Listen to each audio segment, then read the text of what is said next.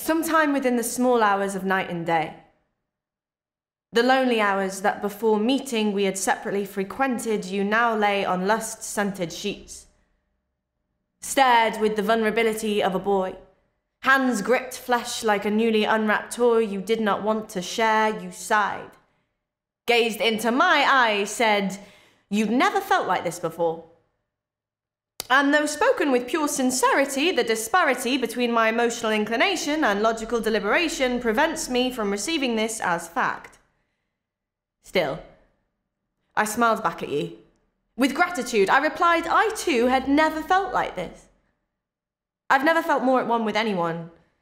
Gone is the desire to keep myself alone. I'm more at home in your house than I am in my own. I've never known two people to be so in sync. If I am yin, then you are ying. We think so familiar. I recognize your thoughts.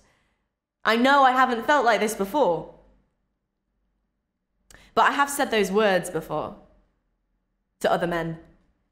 And I meant it when I said it then. What I said to you, I said to them. So maybe I have felt like this. But it is through broken windows that I look back. Rose-tinted vision can romanticize the past, but splintered glass can alter facts and turn old lovers to enemies.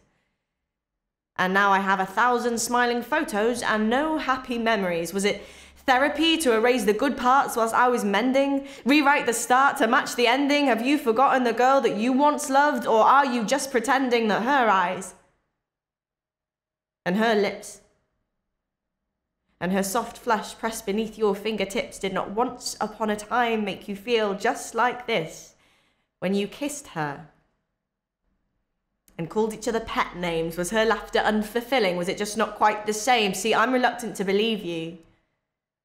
Am I really that special, or do your memories deceive you? They change with time. Memories are facsimiles of things gone by. You cannot replay them. You can only recall. So how can you be sure you haven't felt like this before? Look, I know that you meant it. But we edit our story every time we tell it, and the present truth becomes malleable as it moves to past tense. What we remember is distorted by subsequent events, and no sensibility to test its sense suggests it is a likely possibility that you'll look back and wonder what you ever saw in me. One day, in the small hours where we now frequently meet, you will lay on lust-scented sheets and stare with the vulnerability of a boy. Hands grip flesh like a newly unwrapped toy you do not want to share, and sigh. Gaze into someone else's eyes and say you've never felt like this before.